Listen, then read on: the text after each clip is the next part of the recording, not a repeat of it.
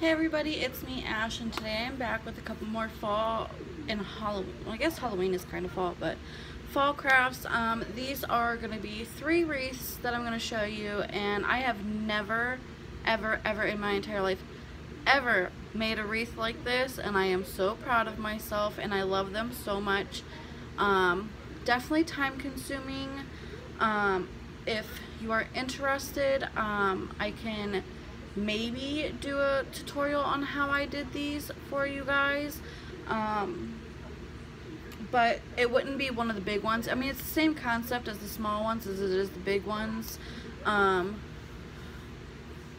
I only have the smaller wreath forms for this kind as of right now. I might be getting some more big ones, I don't know yet. But anyways, let's go ahead and jump into this video. Thank you all for stopping by and watching. So the first one I'm going to show you, I haven't put lights in it yet. It was my very first one that I did. I thought I would start off small and then work my way up big. I do plan on putting lights in this one like the other two. And I'm thinking about changing the centerpiece of it out to a different colored one. The centerpiece is one of these, but it's yellow and it kind of meshes, blends in, so I'm thinking about putting the blue one in there. I might even do that while I'm on here with you guys. So let me go ahead and just pull him out real fast. And grab a pair of big scissors just in case. Okay, anyways. So this is the first one that I did.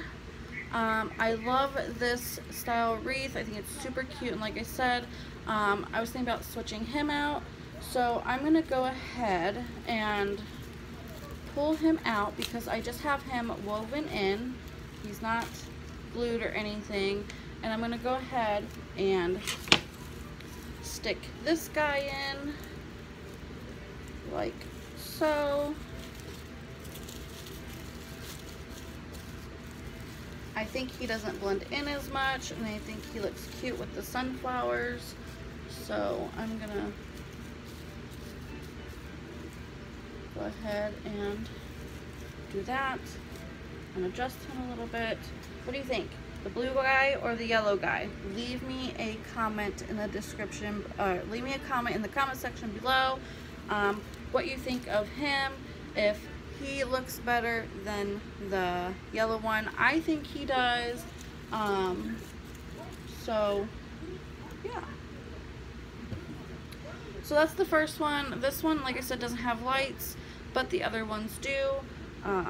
So hopefully you can see him pretty well. I have my phone set up differently so that you guys can see these better, because if I put it my phone sideways, then you won't see him as well. Okay. So this is the second big one that I did. It is a Halloween theme one. I have my skeletons holding my welcome. I have my spider web and a purple bat, and this one does light up, as you can see there. I think it is super cute. I love how they turned out. So yeah, let me see here. This guy looks like he's a little, there we go. How adorable is that? I wish I could keep these for myself, but I have nowhere to put them. And then this is the very first big one that I did.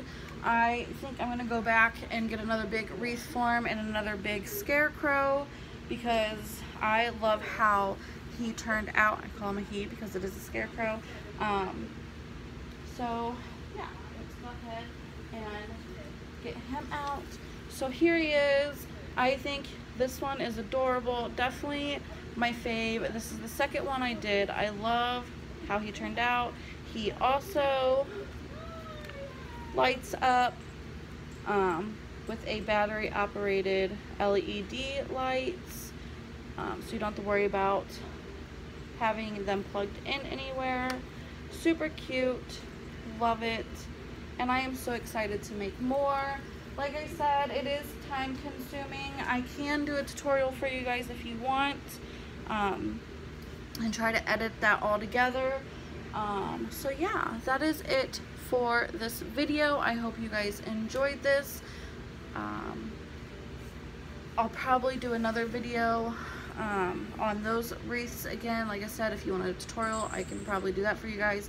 And then I'm also going to be doing some sneak peek little pizza Christmas boxes that I'm going to sell with bundles of little cards in them. When I get everything done, be prepared to see these. I have a stack here of boxes I need to fill with cards. So yeah, that is it. I hope you guys all have a wonderful day, and until next time, stay blessed. Bye!